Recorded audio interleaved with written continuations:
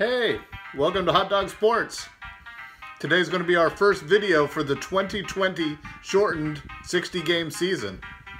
Please subscribe. I'd love for you to join in the season with me the whole way along. So just click on the button and we'll get started in just a moment.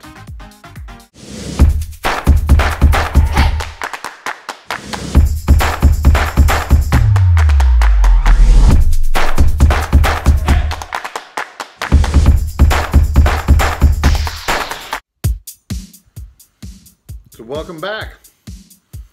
So for our first video, we're going to talk about fantasy and picking teams and all that. I kind of screwed up, but in some ways it went just fine because I don't know what I'm doing this year.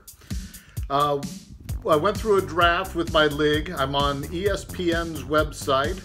I did the fantasy league, and the one that I picked, which they don't have rotisserie per se anymore, they have a thing called an 8-team season points. So I'm assuming it's 8 teams instead of the typical 10 that they have on rotisserie.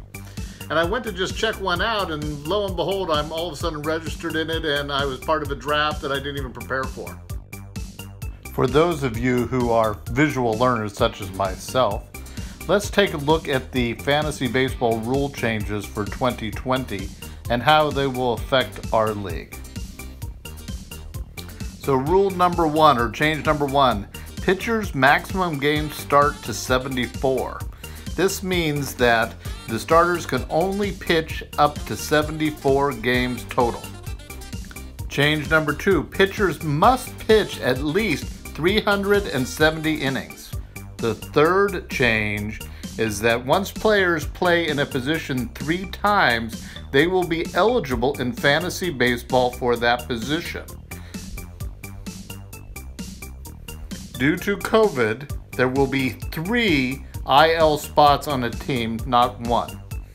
And the 5th rule that we will talk about in terms of a change is the trade deadline has changed to match Major League's trade deadline of September 11th. So I'll be back tomorrow and we will review the team that I had selected accidentally in the new Fantasy Baseball League on ESPN. So please, look down below, subscribe to this video, and I look for you tomorrow.